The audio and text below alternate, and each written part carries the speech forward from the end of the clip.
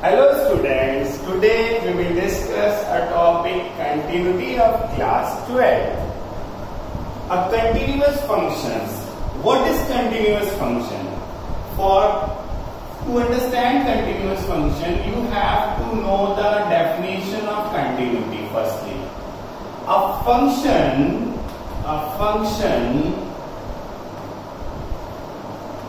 f of x is continuous at x equals to a if number 1 limit x tends to a f of x exists. Number 2, the value of function is defined at x equal to a, means f of a exists. Or you write fx is defined at x equals to a. And third one is that limit extending to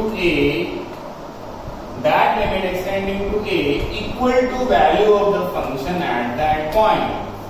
If all the three conditions satisfied by the function at any point x equal to a, then that function is continuous at x equal to a. So, to check the continuity of function at any point, you have to find the limit of the function at that point and the value of the function at that point. If both exist and are equal, then you say that the function is continuous at x equal to a.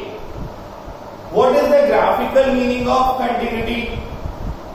We will discuss what is the graphical meaning of continuity.